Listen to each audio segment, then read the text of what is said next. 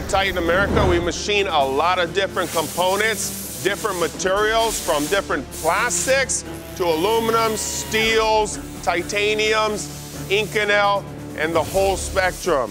Today, we're actually doing a composite material called G10 or FR4, flame resistant 4, used by a lot of aerospace companies and subsea companies. Anybody that needs a very strong material that's not a metal, that's water resistant, flame resistant, corrosion resistant. Today, we're actually making a layer for a desalinization pump that's gonna take salt out of salt water to make fresh drinking water. It's just one of the parts that I've made for years and years, and it's a pretty cool process. We're gonna machine the first stop, cut the profile, establish the holes. If you really look at it, G10, it's like fiberglass, like on a surfboard, but they're layered up, stacked over and over and over, and then the resin just holds everything together. The glass layers makes it extremely difficult to machine and keep tight tolerances.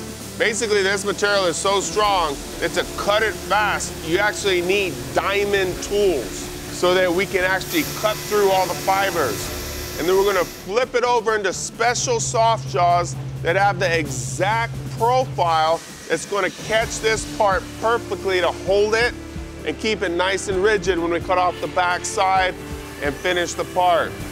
Right now on the final operation, we're doing all the ball tracking.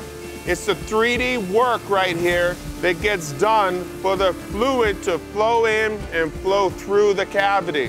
A lot of people say that it can't be done in G10, but it's all about the tooling and knowing what you're doing and just taking your time to make a great part. Sometimes we run fast at 800 inches a minute, and sometimes we slow it down to just kiss it and make it absolutely perfect. This finish right here is right off the machine, and it's close to probably a 32. It's nice and smooth. It's not something you normally would see because you gotta think, you're dealing with fabric and resin put together. So to create that finish is a thing of beauty. All right, so we finished the last operation on these black G10 parts that are for a water desalinization pump to make fresh drinking water worldwide. If you have one tiny speck hanging, and once the pump is all put together and it starts running and that speck comes off, it can lodge and cause damage to the pump. So our American quality has to be on point to make sure that this is a pristine part. It's American built right here in California, and it's getting exported worldwide.